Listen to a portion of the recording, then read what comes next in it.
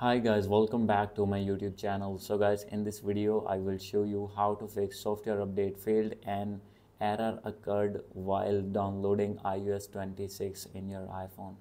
So guys, when you try to download and install iOS 26 in your iPhone or iPad and you will see this type of error, I'll show you that how can you fix this problem and how can you install easily your new update.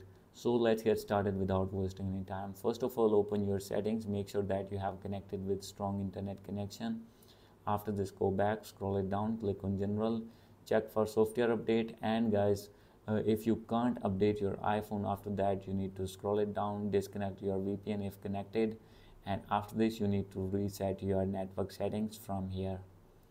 And guys, now you need to go back. After this, scroll it down, click on screen time, and you have to click on content and privacy restrictions, and you need to remove all the restrictions from here. And after this, go back. So guys, after doing all these settings, if still not fix your problem and still can't download and install your new update, then guys, you have to contact with your Apple support team and you have to tell your problem, and they will respond to you and they will fix your problem.